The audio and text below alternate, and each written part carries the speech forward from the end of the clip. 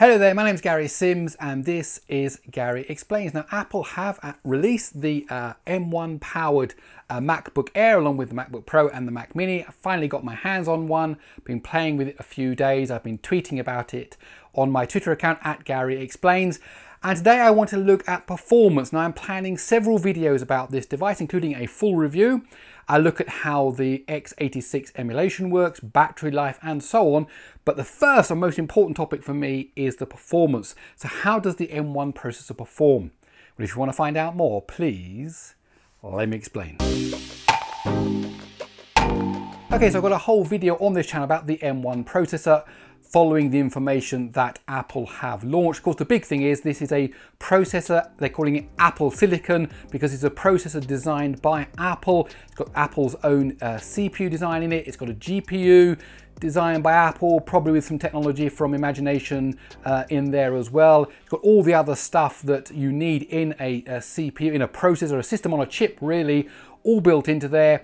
It's Apple's design, and of course it means they're no longer using Intel's processors in the MacBook, which means of course we're now having to go through this transition stage, which includes recompiling programs that they work natively for the M1 processor.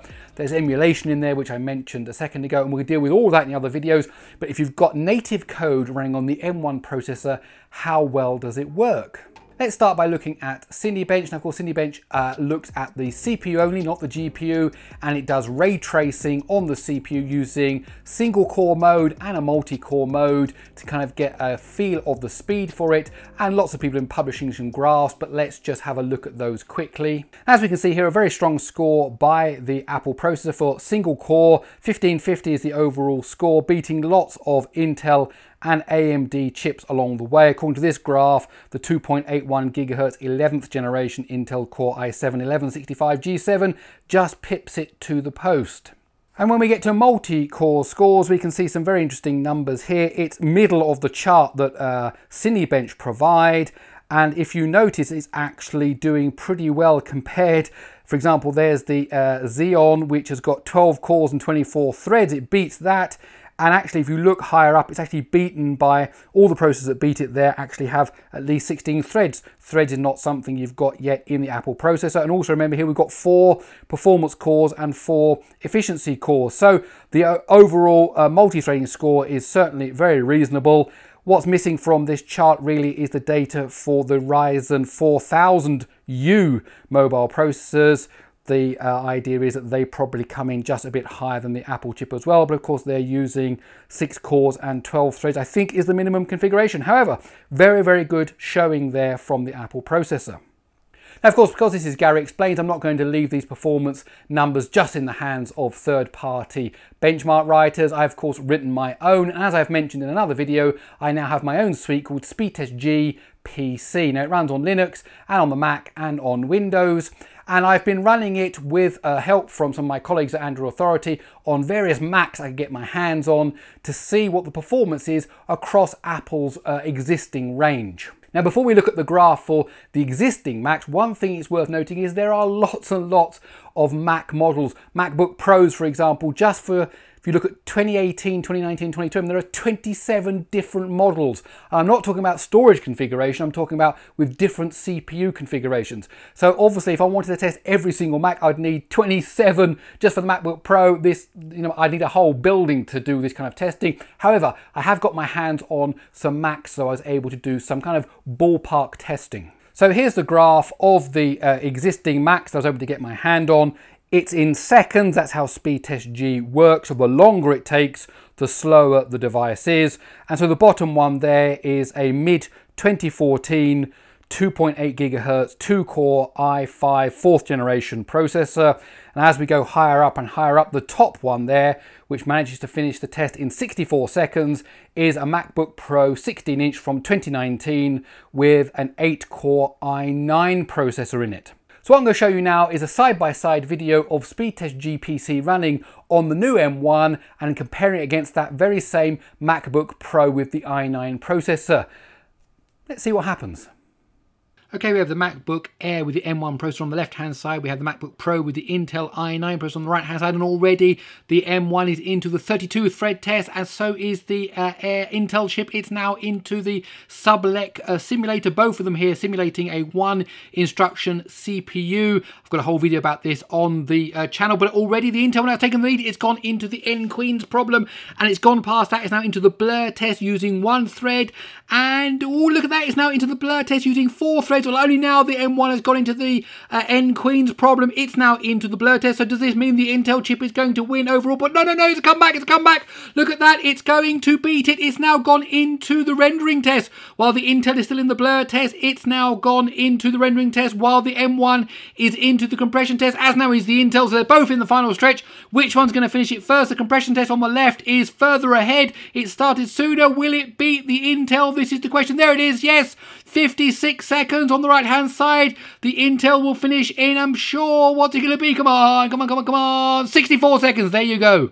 And so as you saw there, the M1 came in first. It actually managed to finish the test in 56 seconds.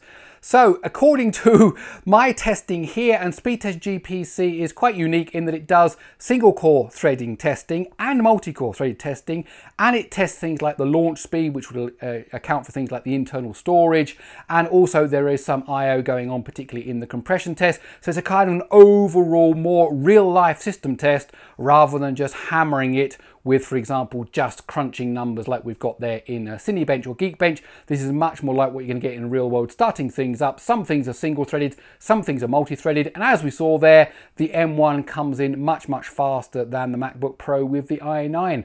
So I think that is really quite a solid performance there from Apple's newest chip. Now, one of the interesting things about the MacBook Pro is it doesn't have a fan. So we're talking here about passive cooling. So a lot of questions are around now, how well does it handle the heat? Will it actually start to throttle when you heat it up? So what I did was this: I took my MacBook Pro fresh in the morning, having been sitting overnight in my office. The surface temperature of the device was around 20 degrees C.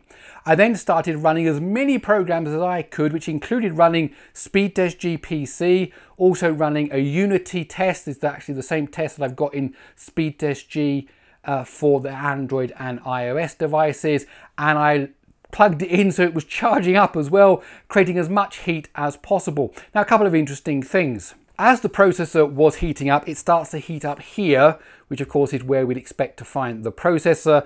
And actually it was cold here on the outside. As the heat dissipated through the casing, it became warm to touch everywhere on the bottom, but particularly remained hot here. And this part here in the middle got up to 41 degrees. So that's 20 something degrees it's gone up with while I was pushing that processor hard. Another interesting thing is the battery stopped charging at one point. I don't know exactly what point, but when I measured it for 41 degrees, I noticed the battery wasn't charging anymore. And that's understandable because battery charging in itself generates heat.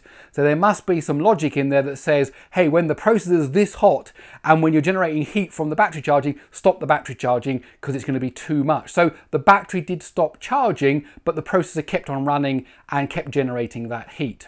Now, having done all that, what I did was I ran Cinebench again in its multi-core test once it was all heated up to see if there was a performance difference. So let's look at the graph. So the lighter orange number is the Apple MacBook Air when it's cooler, and then the darker brown one there, 7,110, is when it's hot. So it does run slower when it heats up, and of course you'd expect that, but how much slower? Just 5%.